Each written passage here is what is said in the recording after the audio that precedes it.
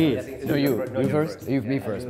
Okay. This is our Who's On First Yes, skit. I am, which one am I? Am I Husein Ali? I'm Vik Sahay, and I inhabit the blood of Kadir Bhai. The skeleton with the blood. I am Ali Kazmi, and I play Ayub.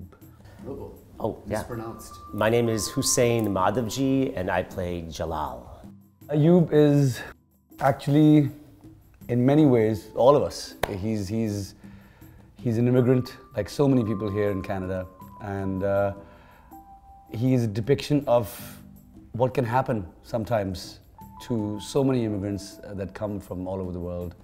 In this case, he's come from India, and what can happen when people take advantage of you, when you're not given the rights that you deserve as a human being, when you have no choice but to suck it up and go through this spiral, thinking that there's going to be light at the end of the tunnel. Kadir Bhai, I think today I would say he's a man who has a very small chain of very small restaurants that he's trying to expand in order to wipe away a trauma that he experienced when he was a new immigrant. And in that kind of desperate move, he brings over a young Indian man who he loves to work with him / for him. And I think that their relationship alters and complicates in ways that neither of them can foresee. Jalal has gone through something very profound in his life, and him meeting Ali's character, Ayub, helps him find meaning, and I feel like they help each other out. He's mysterious, he's compassionate, patient, and he's really searching for meaning. And I think that his encounter with this fine young man really helps him through the troubles that he's going through. What Behind the Moon means, it represents our shadow selves, our subterranean needs and desires that are not always suitable for polite society. As immigrants, as people that have come here from all different parts of the world, I think you feel that you need to be someone else. You feel you need to hide.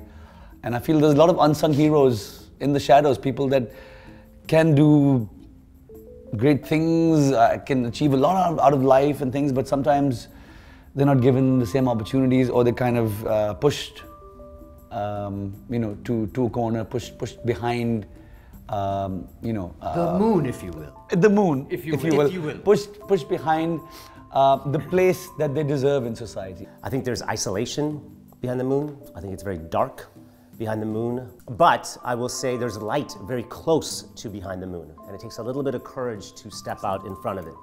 What I do want to say is something I've been pondering over.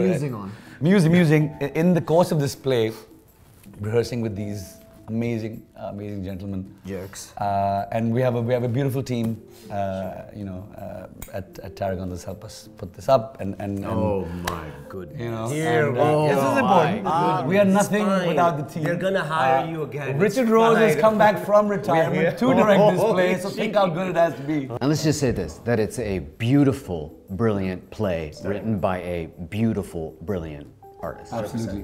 The thing is that it is a play that is truly, to me, a showcase of humanity. In this little restaurant, it is really a showcase of humanity, which shows you how ugly it can be and how beautiful it can be. Yeah, the range. As well. The range of it is really there, and how it's actually the unity of mankind that gives you solace and gives you some form of purpose. Right. And how often in Toronto do you get to see 3 South Asian actors at this level of handsomeness?